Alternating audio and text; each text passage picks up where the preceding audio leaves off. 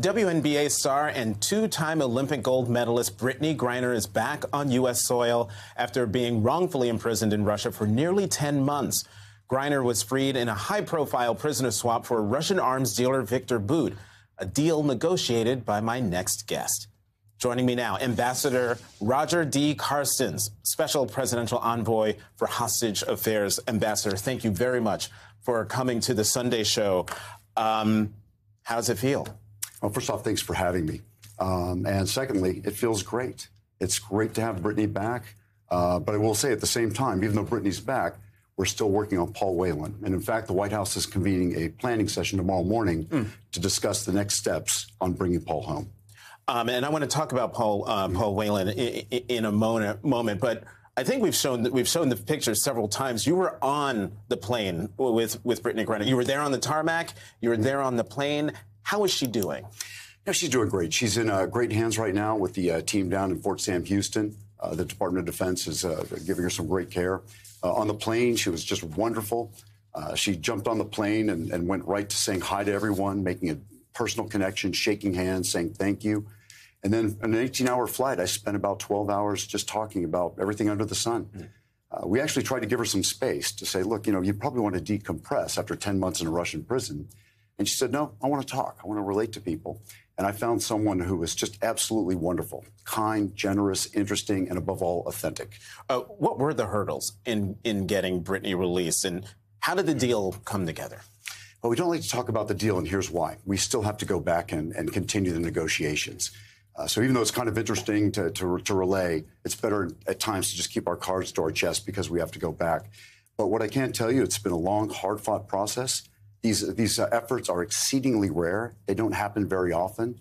And so when they happen and we do get that victory, that win, we have to celebrate it. But again, we're always ready to go on to the next case. Before we went on air, I was just asking you as a point of personal fascination, are you more unsuccessful at this than you are successful? And tell everyone what you told me in terms of how many people you've actually been able to get released. Well, this administration has brought well over a dozen people home in just the last 9 months.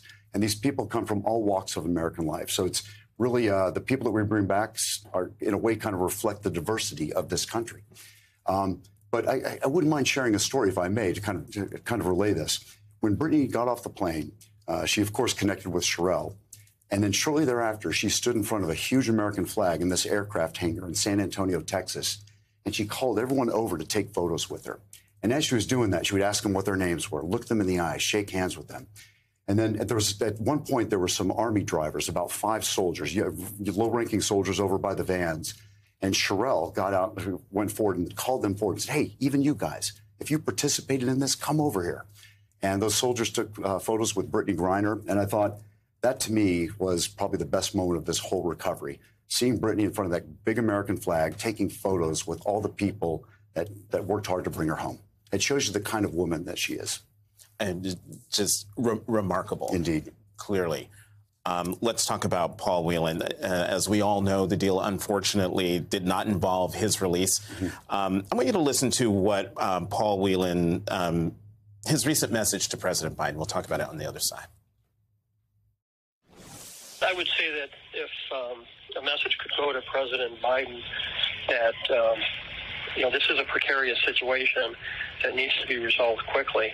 And I would hope that he and his administration would do everything they could to get me home, regardless of the price they might have to pay at this point. Your reaction to Mr. Whelan? Well, I talked to Paul on Friday. Spent about 30 minutes on the phone with him. He was able to call from a Russian prison. And he was obviously unsatisfied. You, of course, would love to have been on that plane. But I told Paul, I said it was either one or no one. We could either bring Brittney home or no one was coming home. And he understood that. And he said, congratulations to Brittney Griner. Tell her, he asked me to pass on his regards and tell her that I'm grateful that she's released. He said, this is a big win for the United States of America. And I told Paul, don't lose hope, don't lose faith. We're already planning and working on bringing you home. We're coming to bring you home. And I said, well, I additionally said, I want you to know this.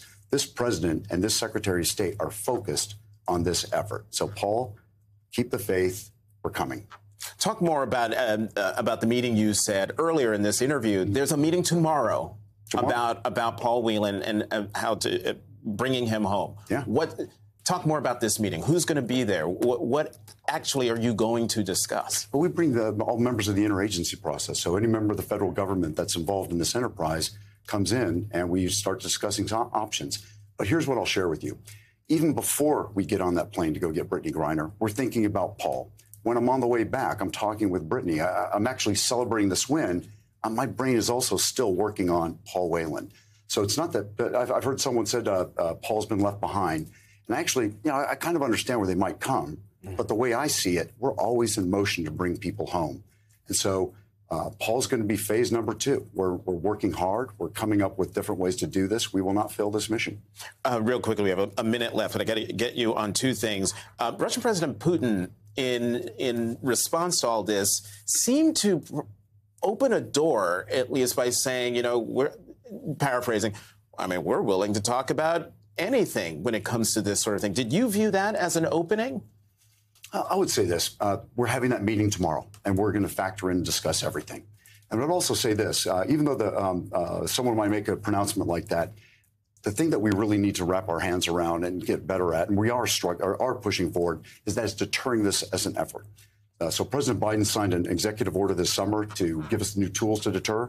Secretary Blinken's working on a coalition to fight this. And the goal is to make it so we never have to do this again, that we end this practice forever. How confident are you you'll be able to get Paul Whelan home soon? The timeline's always hard because the other side gets a vote. But I can tell you one thing, in terms of what we're doing, that's soon. We're doing that tomorrow.